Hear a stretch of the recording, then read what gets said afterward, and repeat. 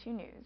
Congress will start to debate the fiscal 16 interior spending bill this week. Channel 2 Washington correspondent Matt Kay reports. NMI Congressman Kilili Sablan wants changes.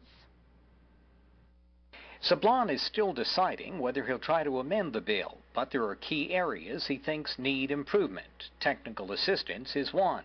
Sablan's office says more help is needed, especially in key areas like health care and the military buildup. The president requested more than $24 million in technical help in February, up from the current $9.7 million. Technical aid has gone to help with CHC recertification and the Commonwealth's hiring of a consultant to review DoD's buildup environmental impact assessment. Interior's Office of Insular Affairs has provided some $250,000 for the review, a key example of the importance of the aid. But Sablan feels technical assistance has fallen short of local needs.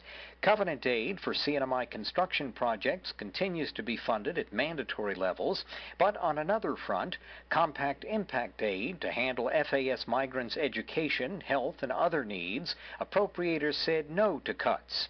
The islands would lose almost $1.7 million in total discretionary compact aid under the president's request. Appropriators restored the cuts under prodding from Sablan and Guam's Madeline Bordallo, approving level funding of $3 million, but mandatory funding would remain unchanged.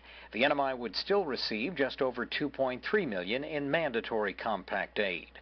The NMI, Guam, Hawaii, and American Samoa receive $30 million in total compact aid each year. Compact assistance has been a sore point for years for the islands, whose governments argue they've been shortchanged hundreds of millions over decades. The president also wants $7 million for climate change mitigation in the islands, another bone of contention. Guam leaders, including Congresswoman Bordallo, argue the White House and Interior are wrong to make climate change a priority over such a long-running island need as compact aid. On Capitol Hill, Matt Kay for KSPN Channel 2 News.